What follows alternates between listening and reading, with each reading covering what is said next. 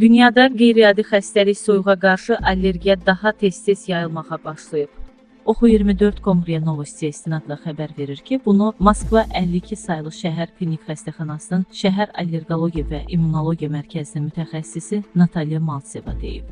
O, belə halların sayının kəskin artmasından danışıb. Onun sözlərinə görə, hətta Afrikada insanlar soyuq ürtikerdən dəridə müxtəlif ölçülü blisterlər şəklində səpkilərdən əziyyət çəkirlər. Soyuğa qarşı allergiya vəziyyətində bir insanın bədəni aşağı temperatura və ya soyuq əşyaya belə reaksiya verir.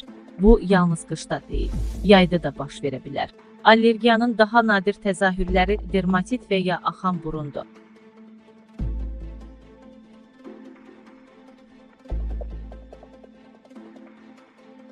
Milli Hidrometeorologiya Xidməti hava şəraitinin qeyri-sabit keçəcəyi haqqında xəbərdarlıq edib.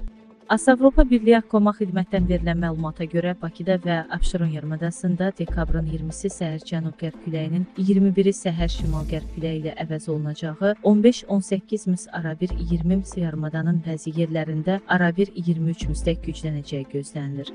21-i gecə və səhər saatlarında yağış yağacağı ehtimalı var.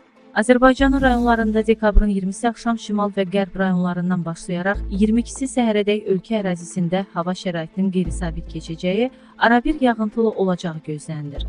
Bəzi yerlərdə intensivləşəcəyi, dağlıq ərazilərdə qar yağacağı ehtimalı var.